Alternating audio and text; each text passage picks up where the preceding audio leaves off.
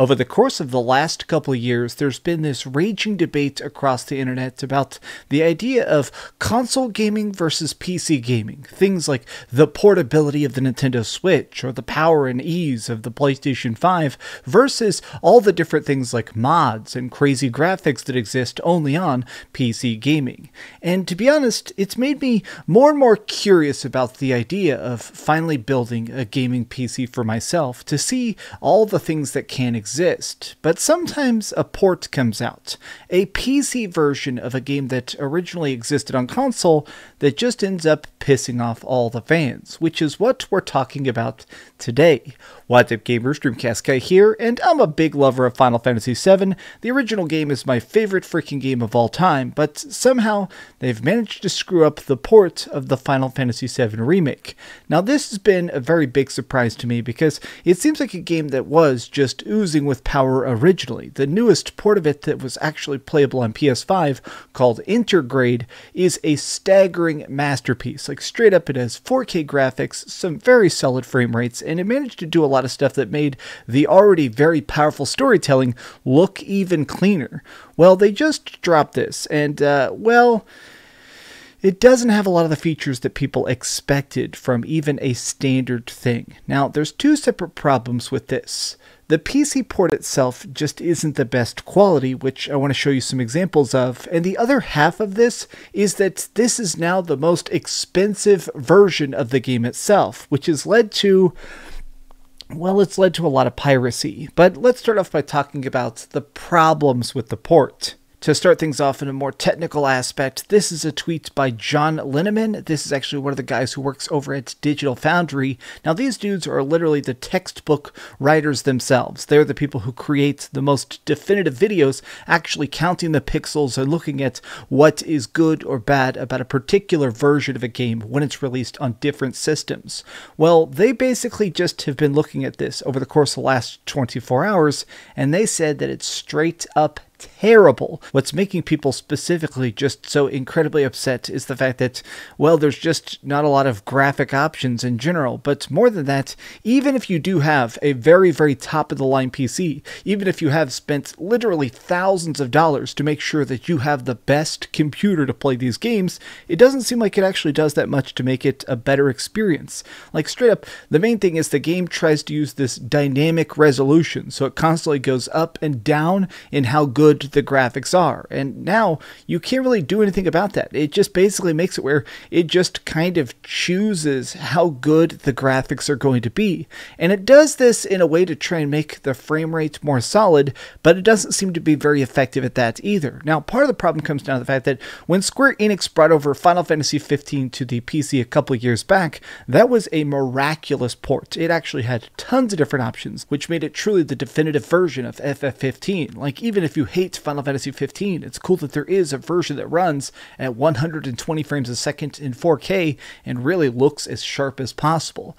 Now, what's funny to me is that one of the main reasons I feel like a lot of people have been curious to play this on the PC is because of the ability to tailor the experience to your tastes. Like, that's why a lot of people like PC gaming, is that you really can build your own custom adventure using their toolkit. But Square Enix, for whatever reason, just did the laziest port possible. Now, the reason I use the word lazy, which is a very strong word, I will admit that, is because of issues like this. So people have been actually uploading these videos that show the fact that there is frame rate drops. Now, you can't quite see it because it's kind of tiny here in the corner, but you can see this choppiness exists. Like, look at this choppiness. It's insane to me. This is being done on a high-end PC. This is a person who spent thousands and thousands of dollars to construct what they have basically intended to be the ultimate gaming platform in this game, which runs great on the PlayStation 5. is having problems on the PC. Now, a lot of the anger surrounding this bad port is the fact that this is the most expensive version of the game. Like, keep in mind that this has been released for a year and a half on PlayStation 4, and it still looks good on PlayStation 4 for 1/3 the price. Whereas if you do want to try and get it on the PlayStation 5, the Intergrade version on PlayStation 5 has already been going on sale all over the place. You can usually get it for about $40. And personally, I love the PlayStation 5 version so freaking much. So the fact that people are paying the highest price, which is $70 here in America, sometimes $80 or $120 if you're buying it to New Zealand, it's nuts that this version costs so much when it seemingly lacks a lot of the features that people would expect from even a basic PC port.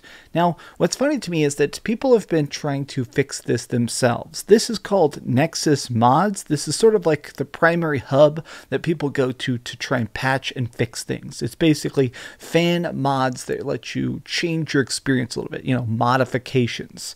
The #1 download, literally the most downloaded one, is Dynamic Resolution Disabler, essentially removing the stupid thing that makes it where the graphics are constantly scaling up and down. You'll at least have a standard freaking system here to see the experience in the smoothest way possible, instead of having it randomly go from 1080p to 4K back down to 720p.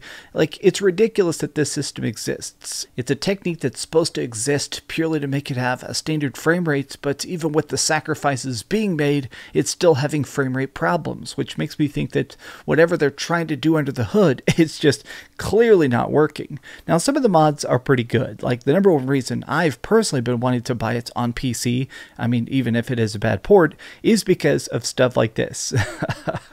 The fact that I could play the entire game as Dress Cloud.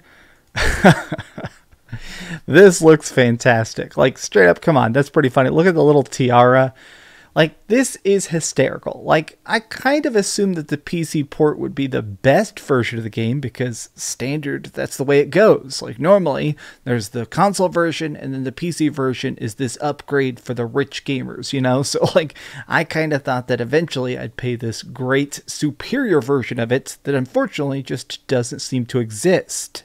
Now, to me personally, the most fascinating part of this lazy port to me is the fact that people have discovered the fact that even if you do manage to boost the resolution or frame rates and stuff like that, the actual assets stay the same, which means that a lot of times, even if you do make the game itself look in a sharper resolution, the character models exist in the same way, which means that people, even if you do play the game at 4K, it's going to look the same as if somebody's playing it on a base model PlayStation 4, like cleaner a little bit, but the problem is that even if you do just bump it up, there's not going to be extra details that you can notice. You're not going to suddenly have more extra grooves on Cloud's sword or more wrinkles on Tifa's booba. Like, it's the exact same game that's just boosted up almost artificially.